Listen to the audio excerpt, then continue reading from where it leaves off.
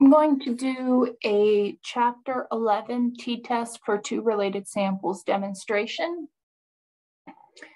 I'll do each one in a separate video, and then in addition to doing questions A through C, I'll also do effect size measures, all three, a Cohen's d, an R-squared, and a confidence interval.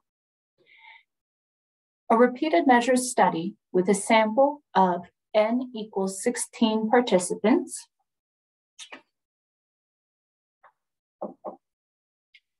produces a mean difference of m subscript d equals 3 with a standard deviation of s equals 4. Use a two-tailed hypothesis test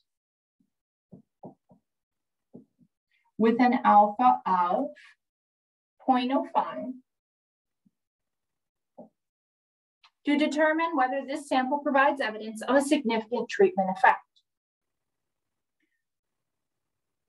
One piece, if you look at this standard deviation, there's no subscript here. Typically when I write the worksheets and the exam questions, I'll put a subscript D there, just like they have for the mean difference. And so that's where we'll start from. So the four-step hypothesis testing procedure. This again is Chapter 11, question 17A. Step 1, we need to state our hypotheses. So we've got a two-tailed test. The hypothesis, the null, is that about the mean difference. They're always about the mean difference. The hypotheses always relate to the mean, the population values. So here, the null is that the mean difference is 0. The alternative is that it's not equal to 0.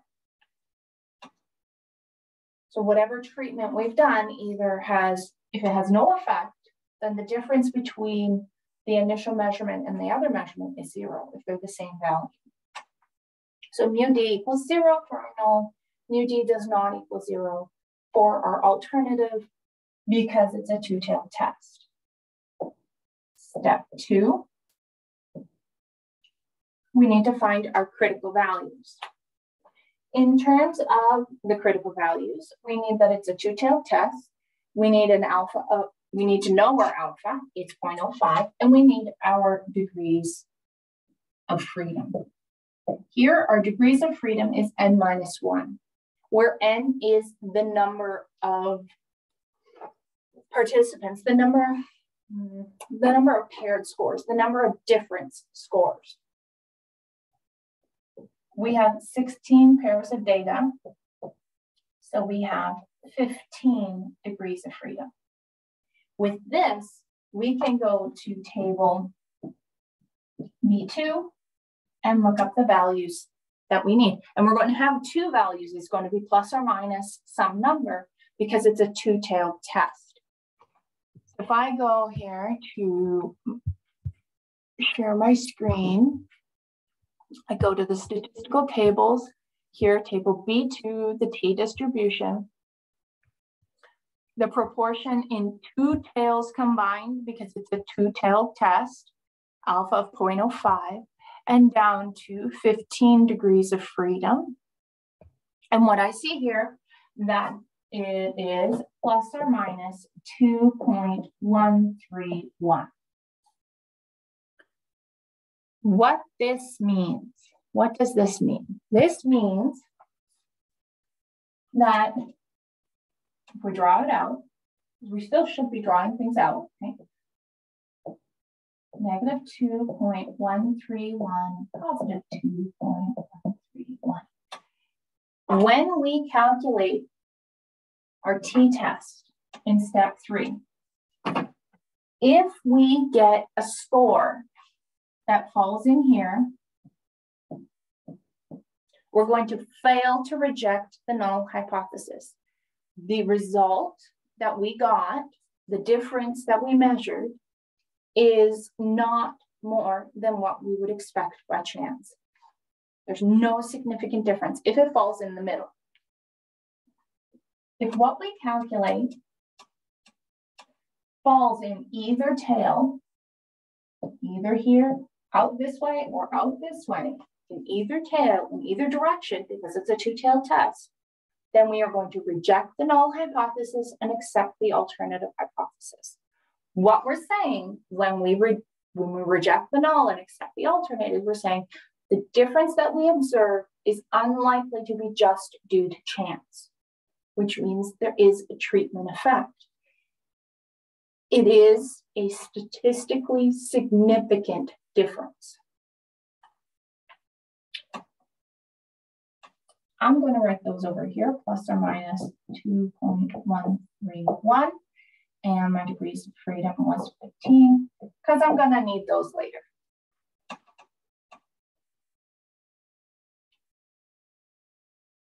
You don't necessarily have to erase it because or you don't have to rewrite it because you're not erasing anything. Step 3. I encourage you to show as much work as you have time for. Because if you make a mistake, and I make those simple mistakes, if you make a mistake, but you show all of your work, it's easier for me to see where you went wrong and help you correct that going forward. So you need your estimated standard error.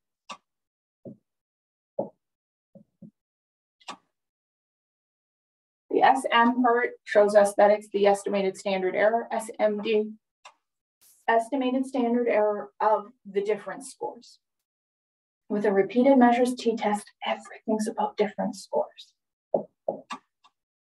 The formulas we have, one uses the variance, one uses the standard deviation. Because the question gave us standard deviation, that's what we're going to use, that formula. So the standard deviation of the difference scores divided by the square root of n. The standard deviation of the different scores was 4, and n, we had 16 scores. So we have 4 divided by 4, which is 1. Now we can take this estimated standard error and plug it into our t.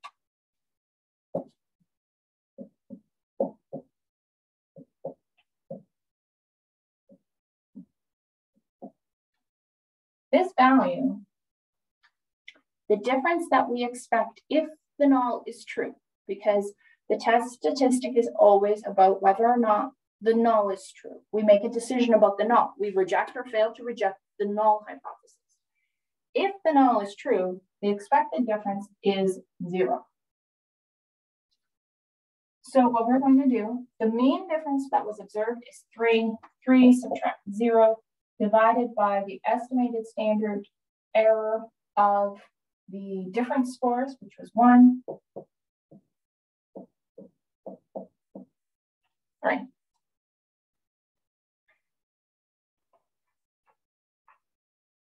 What we now need to do, so this is up here, 2.131, that was T critical.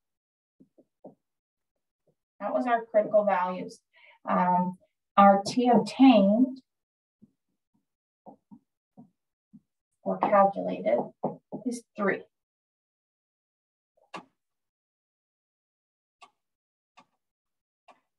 Now what we need to do is we need to make a decision. Step 4. We need to make a decision, interpret it, provide evidence.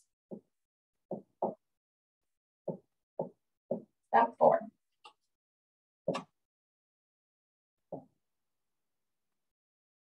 I do highly recommend drawing it out. Put the information you know on it. So negative 2.131, positive 2.131. Remember, anything in this middle region, fail to reject the null.